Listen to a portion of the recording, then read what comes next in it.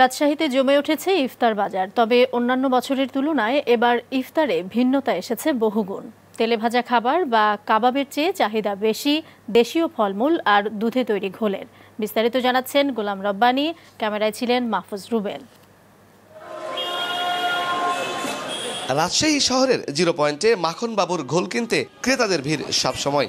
দই, লবণ আর পানির সাথে আরও বিশেষ কিছু উপাদান মিশিয়ে তৈরি হয় মজাদার ঘোল। আগে যে ধরেন 200 লিটার বেচতাম, এখনও 200 লিটার বেচি, কিন্তু আগে ধরেন 50 টাকা বেচতাম, এখন বেচি 60 টাকা। শুধু মাখন বাবু নন, আরও অনেকেই বিক্রি করেন ঘোল। সারাদিনের রোজা শেষে এই ঘোল ইফতারিতে তৃষ্ণা মেটাতে সহায়ক বলেই জানান ক্রেতারা। জুস জাতীয় খাবারগুলো, এগুলো মানুষের অনেক কেমিক্যাল, ওখানে একটু অনেক ভয় আছে। আর এই খাবারগুলো কেমিক্যাল ছাড়া, হ্যাঁ, এতে মানুষের লিভার, শরীরের দিক দিয়ে অনেক ভালো মনে করে। রমজান মাস রোজা রাখার পরে ইফতারিটা, এই ঘোলটা খেলে নিজেকে স্বস্তি লাগে এবং খুব সুন্দর লাগে, সারাদিন ভালো লাগে।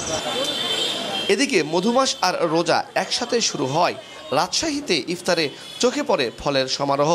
আম, জাম, লিচু, তরমুজ কিনতেই তাই ভিড় সাহেব বাজারে। এমন একটা রোজাটা শুরু হয়েছে যে সব রকম ফলমূলই আছে। আমটা ছিল না, আমটাও চলে এসেছে বর্তমানে মার্কেটে। আম তো নেমেছে এবং লিচু আছে, বিভিন্ন ধরনের বাঙ্গি টাঙ্গি সবগুলো দিয়ে আমরা ইফতারিতে ফল খেতে বেশি পছন্দ করছি। ইফতারের জন্য ফলটা অবশ্যই বেটার, সবাই ফলটা খেতে পছন্দ করে এবং ফল খেলে একটু আরামদায়ক হয়।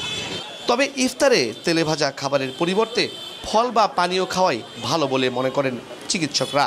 হোমমেড খাবারগুলো যদি আমরা বেশি প্রিফার করি, ফলমূল সমৃদ্ধ যদি আমরা ইফতার করি, পানি এবং পানীয় জাতীয় খাবারগুলো যদি আমরা বেশি গুরুত্ব সহকারে গ্রহণ করি, তাহলে আমরা একটা সুন্দর এবং স্বাস্থ্যসম্মত ইফতার আমরা করতে পারবো। ইফতারে মুখরোচক খাবারের পরিবর্তে তাই স্বাস্থ্যকর খাবার খাওয়ার পরামর্শ দিয়েছেন চিকিৎসকরা। গোলাম রব্বানী, মাছরাঙ্গা সংবাদ, রাজশাহী।